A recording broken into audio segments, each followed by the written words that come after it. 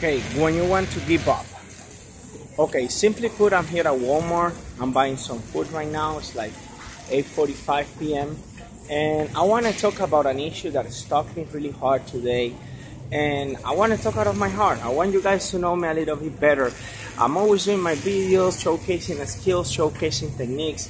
But I also want to show you the me, the weak part, the human. I will explain this really quick. Hold on one second, please.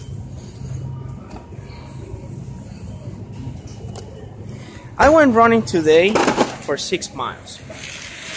I actually did 4 in 40 minutes using a sauna suit. The day before, I did 12 rounds of sparring with a mask in a different school with people that I have trained before, but I haven't fought them in a year or two, so it's a completely different game.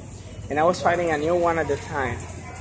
The day before, I did 18 minutes of sparring with Alex, El Flaco, the Taekwondo guy that he's training at the USC gym. Okay, I'm exhausted. I'm not eating any carbs.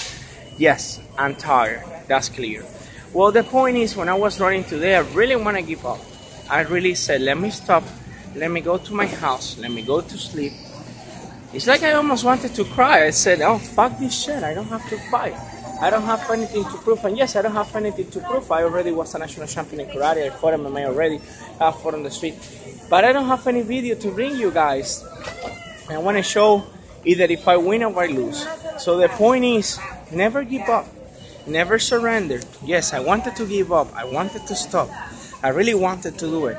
But something kept sparking in me and saying, you have to do it. You can do more. And you know what? I lost already pound even though I have a liver condition. But you know, that's what I have to say. Never give up. Never surrender. Always push yourself. Have this ever happened to you guys? Have you ever had the feeling to quit, the feeling that I don't get anything, I just want to like, not die, but you feel like I just want to stop and that's it. Whatever happens is okay. So let me know. Thank you.